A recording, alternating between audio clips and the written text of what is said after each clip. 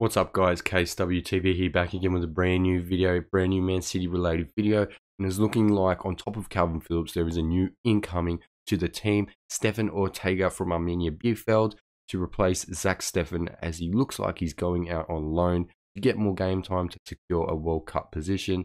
Let's talk about this. Now, it's pretty obvious with Manchester City with the links and what we're actually looking for. We need new left back. There's been a done deal, it looks like, with Calvin Phillips. It is now looking like we are going to get a new backup goalkeeper into the club, Stefan Ortega from Arminia Bielefeld. I hope I said that club right.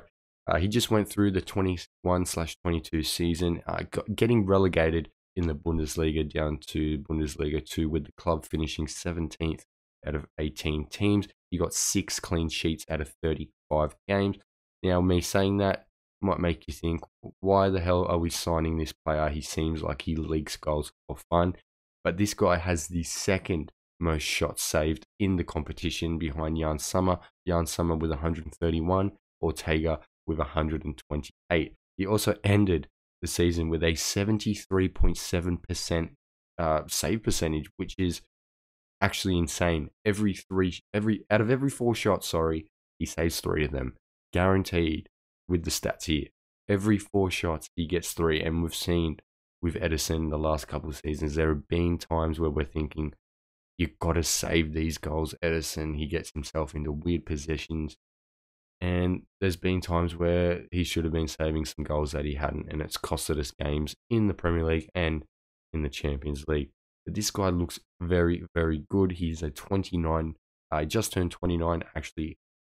He's a German local, and he's been playing a lot of his career in the back ends of the Bundesliga 2, I think it's called, in the second division. And he's come up, I think, from 1860 Munich, then to Arminia Bielefeld, got promoted with them, and then obviously last season got relegated with the club, finishing 17th. He also, not last season but the season before, actually ended with a 0.33% chance of highest expected assists out of Europe's top 5 leagues, which is crazy, because if you look for a goalkeeper for Manchester City, what's the number one thing that Pep wants and the team wants? Distribution. He's up there in the top 5 goalkeepers across the top 5 leagues with the highest expected assists percentage.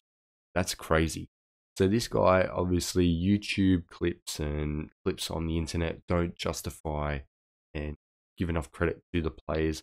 You only get their best parts. You don't see the bad parts where he's leaking in goals. Obviously, as I said, he's been relegated, so he's leaked quite a few the season that just came. But this guy looks like a serious goalkeeper. I think this guy could be the best backup goalkeeper in world football if he comes to Manchester City. There's been some crazy goals that should have went in that I watched in these clips. It's like a cat, so quick with his hands. His positioning's great. He's really good at predicting where that ball's going to go. He's really switched on in the mind. And there's a clip where he saves the goal. It's on the line, and he puts his hand up and whacks it, and it comes off the crossbar. And it looks like it's going to bounce straight back in, but he kind of falls back. And as he falls back, he pushes the ball out. It's crazy. I thought it was Kevin Trapp when I watched it on Facebook, and then I watched YouTube highlights, and it ended up being Stefan Ortega. And I thought, that's one of the best saves I've ever seen in my life. I think this guy, obviously on a free transfer, could be one of the best bit of businesses we've ever done, that the Premier League's ever done for a goalkeeper. Obviously, as I said, he's going to be a backup goalkeeper, but that doesn't mean he cannot push Edison to be the number 1 goalkeeper. Obviously, when you're a second choice goalkeeper at Manchester City, you're guaranteed, I'd say, every single Carabao Cup game. I think if we're going off Zach Stefan last year, you're guaranteed every FA Cup game. And I think that for the teams that are coming up from relegation, I think he will play against the Bournemouths, the Fulhams, the Nottingham Forests, maybe the Southamptons, if Edison needs a rest or he's getting little niggles. But I think that this is a great bit of business. Obviously, we've signed James Trafford for a new extension on his contract, the young 20-year-old who's on loan now to Bolton.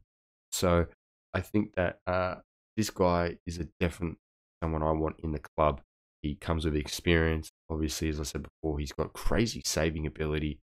He's going to need to improve on his distribution. That's for sure.